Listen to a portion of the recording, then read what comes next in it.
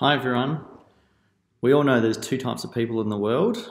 People who say data and people who wish they said data, but who say data.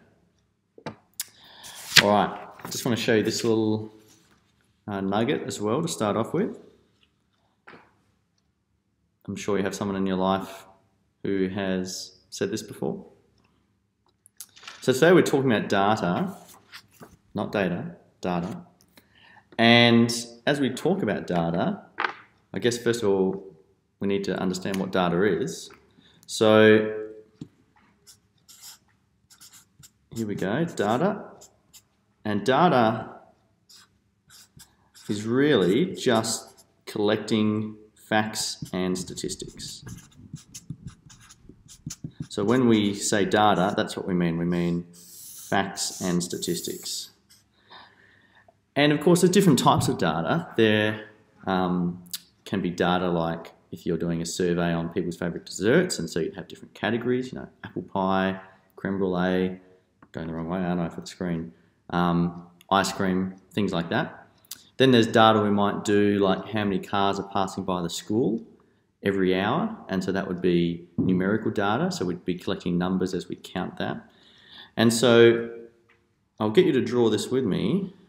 We're just going to make a bit of a visual summary of these different types of data. So over here we've got categorical, and that's, like we said, where we can put our data into categories. And then over here we've got numerical.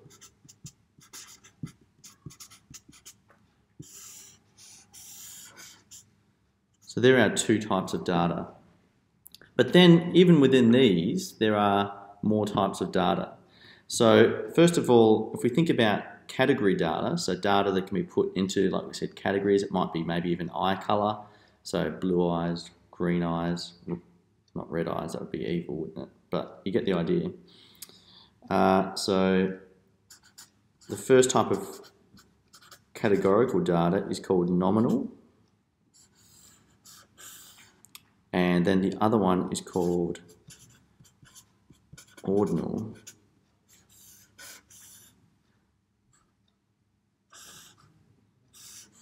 So nominal data isn't ordered. It's just put in whatever order it happens to be in. So we'll say here, not ordered. And so for an example, you might have done a survey of the suburbs that people live in, and it's just the suburbs as they appear, maybe by the amount of people that live in suburb the most to the least, or some other sort of order, but it might just be a random order as well. So we'll put here suburbs that people live in. So ordinal data is data that is ordered. So let's just write that over here, ordered. And for example, that might be something like in a survey where you're asked a question and, you know, you've got like the little boxes, and it's like strongly agree, agree, neutral, disagree, strongly disagree, something like that, where the data is then ordered. So we'll put here, for example, survey responses, strongly agree to strongly disagree, something like that. That would be an example of ordinal data. Over on the other side here, we've got our numerical data still, and this also has two categories. I'm just going to have to shuffle these across a bit here. So first of all, there's discrete data, and the other one is called continuous. So there are two categories of data which are numerical. So again, numerical means that we are dealing with numbers. So with discrete data, that's data that we count, and the discrete part of the name sort of means you're locked into certain numbers that you can choose. So if we're doing a survey of how many cars are in the staff car park, we only have certain numbers that we can have as our answers, like 1 car, 3 cars, 10 cars, and so on. We can't have 2.5 cars, we can't have 3.57 cars. We're locked into those whole numbers. So discrete data is data that we count. I'll change colors again here. So we count, for example, cars in car park. So you can't have half a car, can you? And that relates to a whole bunch of other stuff too, particularly to do with people. So you can't have half a person. So if you're doing, you know, like the government does a census every 5 years, and so they get a lot of data about people, and a lot of that data will be discrete data because you can't be talking about half a person. All right, continuous data on the other hand, this is data that we measure. So continuous data is measured. And so continuous data can be any number. It can be a decimal number as well. And so anything to do with measurement, time, length, weight, volume, all that sort of stuff is continuous data. And so we might be doing a survey to see how far you can jump. So we'll say distance jumped.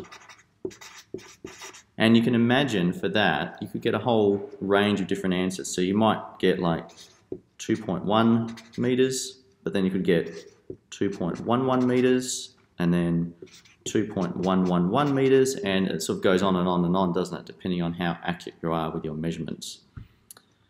So that's a bit of an overview of the types of data. So this is all still to do with facts and statistics, but we can think about it in different ways depending on what we're doing.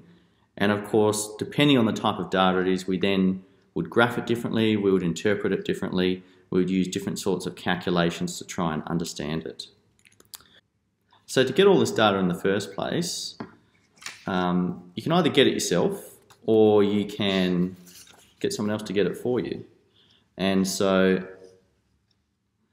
if you get it yourself, we would say that's primary data because you've gone and collected it yourself, you've seen how it was collected, you know how it was collected. If you get secondary data, that can still be very reliable, very accurate, but you don't always know how they collected it, what sort of bias maybe was done in the way that they got it, and so you need to do a bit more investigating yourself just to make sure you understand how the data was collected, what sort of data it is, all that sort of stuff. So when you're collecting it yourself, there's a number of ways you can do that. You can just observe. You know, you're doing an experiment in science, you're looking and you see some stuff happen, and so you record that data yourself. You can get stuff on your phone, can't you? You can do surveys on your phone. You can, again, Google stuff on the internet with your phone. Online research is a big thing now, and you can get a whole bunch of stuff online. But again, how was it done? Where did it come from? What was the reason they were doing that experiment or that survey in the first place? They're all important questions to ask. Sometimes you can collect data yourself just by giving handouts to people, physical handouts, and then other times you can get data yourself by, you know, a face-to-face sort of meeting. So obviously at the moment we're in the middle of a big change, aren't we, with society with this coronavirus, and so this would be off the cards at the moment, no face-to-face. Even doing like a printed one, couldn't really do that at the moment, could we? Because we want to try and minimise that contact between people. So doing an observation yourself would be fine, or else we're sort of limited to doing online surveys or online research.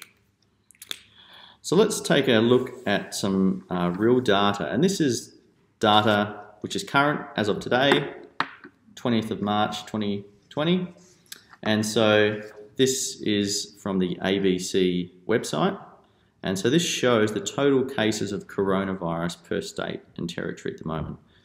So you can see over here, New South Wales, they've got the most, 307, and then it works its way down. Here we are, Tassie, we're currently at 10 official cases.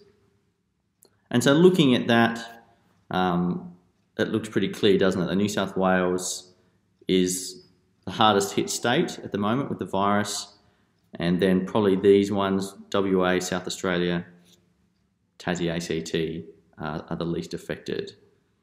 But that's just the total number of cases, and so if we stop to think for a minute, why is New South Wales got the most number of cases? Is it because they're not following the social isolation and the social distancing procedures, recommendations? Or is there another reason why they have the most number of cases? And so if we look at this next graph, which shows the same data, but now we've broken it down to the amount of cases for every 100,000 people. So this is sort of showing us for every 100,000 people in your state, this is how many people have been diagnosed with coronavirus. And so you can see New South Wales is still the highest, 3.8. And, you know, if you want to analyse the data, there's a whole bunch of reasons why that is. You know, they've got our major international airport, they've got the biggest population, and so there's a whole bunch of factors. But what's interesting about these two graphs is this second half. So if we look particularly Victoria through to South Australia, and this graph, there's a big difference, isn't there? Victoria, Queensland are on par up here, and then WA, South Australia, there's a big drop down to them. But when we look at the infection rate for every 100,000, you'd almost say these four, and probably Tassie included, are very similar. They all have roughly the same amount of cases for every 100,000 people that live there. And so if we just looked at the first graph, remember these are examples of secondary data. So if we just looked at the first graph, we'd say, oh, Tassie's doing fine, you know, only 10 cases, you know, we've got nothing to worry about. Look at New South Wales, they're struggling. Look at Queensland, they're struggling. But when we break it down to how many cases for every 100,000 people, we only have 500,000 people in Tassie. And so that means we roughly have 2 cases for every 100,000 people that live here. And that is actually not far off how those other states are tracking. So that is important information for governments to have, for policymakers to have, because that can then inform their decisions about, well, actually, no, we need to be more proactive in trying to limit this virus. And so that's what the governments are doing. That's why they've introduced the ban now on visitors coming into Tasmania. You've got to self-isolate for 14 days because they're looking at data like this and saying, well, actually, we probably do need to be doing more. Even though we only have 10 official cases, it could quickly escalate because we're actually similar to the other states and they're watching what's happening in those other states. Let's look at another example, and this is not virus related. So here I've got some statistics for you. I'm just going to check my camera still working. So here we've got some statistics on road deaths from the different states. And so my question to you is, looking at that table of data, which state is the most dangerous to drive in? Have a think about it, pause the video for a minute. I want you to make a prediction about, looking at that data, which state is the most dangerous state for you to drive in?